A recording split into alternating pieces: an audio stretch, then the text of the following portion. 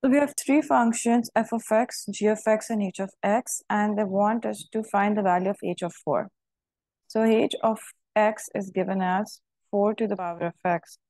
That means h of 4 is going to be 4 to the power of 4. 4 is the domain given for this function. So we substitute the value of x with 4, and then we find the value for that. So 4 to the power of 4 is basically going to equal 256. That is your answer for this. In the next part, it's saying find f of g of 1. So f of x is 3x plus 2 and g of x is x squared plus 1. So let's start with finding g of 1 first. That's going to be 1 square plus 1, which is 1 plus 1, and that is 2. Now we substitute g of 1 in f of x. So f of g of 1 is basically going to be f of 2. That means 3 times 2 plus 2, which is 6 plus 2, and that is equal to 8. That is your answer.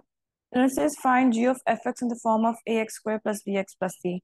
So now in the previous part, what we did was we put g in f, but now we're going to put f into the g function.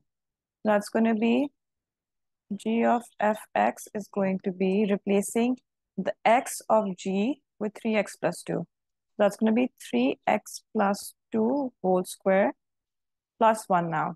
As you can see, the entire domain of g is now the function f. So let's expand the bracket. 3x plus 2 times 3x plus 2 plus 1. So that's going to be 3x times 3x plus 2 plus 2 times 3x plus 2.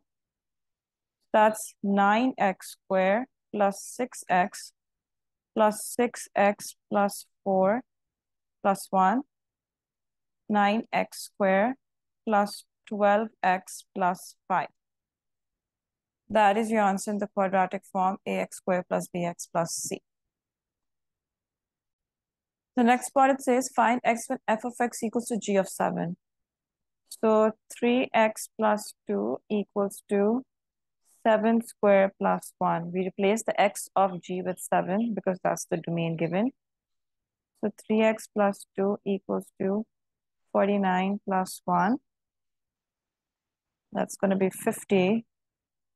So 3x equals to 50 minus 2, which is 48. And x is going to be 48 divided by 3, which is going to be 16.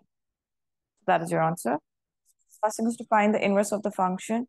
So we started putting f of x equals to y. So y equals to 3x plus 2. And now we're going to make x the subject of the equation. So we move 2 to the other side. It becomes y minus 2 equals to 3x. And then y minus 2 divided by 3. So lastly, f inverse of x is going to be x minus 2 over 3. Replace y with x and x with f inverse x.